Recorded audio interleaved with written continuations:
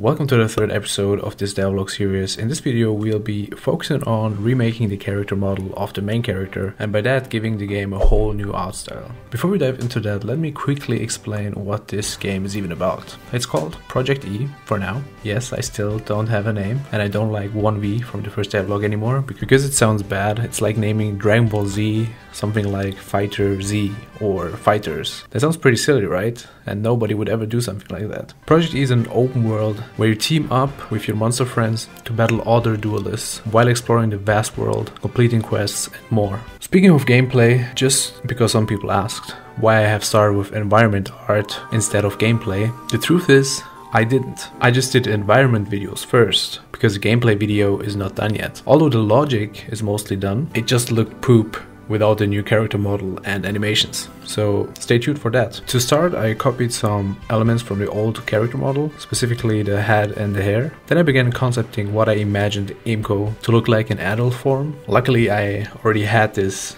as a reference from the very early concepts I made like months ago, and with my awesome character design skills I came up with this design. Some changes which may or may not be noticeable include the height, the head size and the hair proportions, also some clothing changes, and then I jumped straight into Blender, and once I completed the base, which I don't have the footage of anymore because my hard drive died, I started resizing, adjusting and remeshing everything that needed it.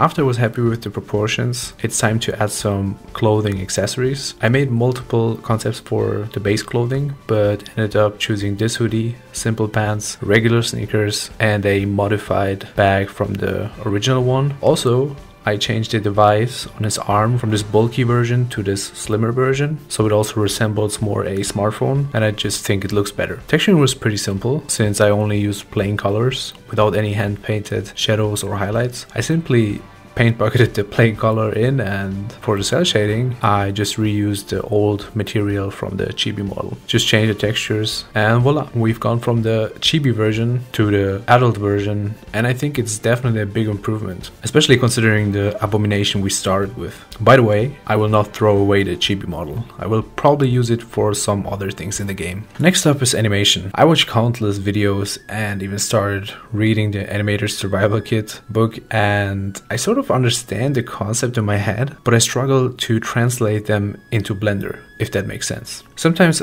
I was satisfied with the key poses and it would look fine, but the interpolation would be like and wiggle the knee in a weird way and mess stuff up for no reason. But enough complaining. I generated a rig, adjusted the weight painting, tested it, and once I was happy with that, I dove right into animating, and here's a list of animations I need. But for this video, we'll just focus on these four: idle, walk, jog and sprint. And for the rest, we'll just create some placeholder animations or poses, so I don't T-pose anytime I interact with something or want to test crouching or whatever. The walk animation started off well and I was very hopeful, but I had trouble figuring out the right speed and making the feet's impact with the ground look realistic. I really tried my best, went through many iterations and ended up with this walk animation.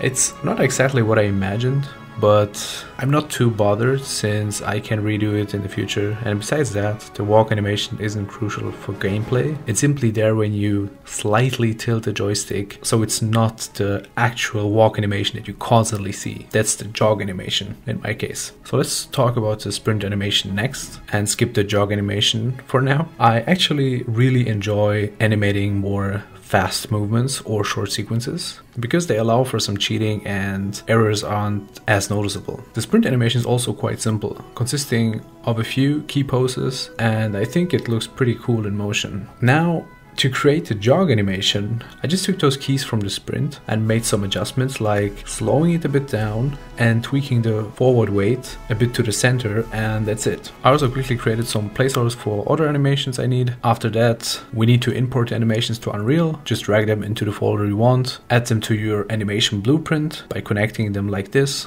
Then create the logic in the animation blueprint by clicking on these arrows and define when to trigger the animation. Of course, before that, I've set up the inputs, defined the necessary variables for each animation, such as booleans or and velocity to determine when the animation should play. In this case, I also created a blend space for the idle, walk, jog, sprint animation, so the correct animation is triggered and smoothly blended in based on the character's speed. And there you have it, adult Imco is alive.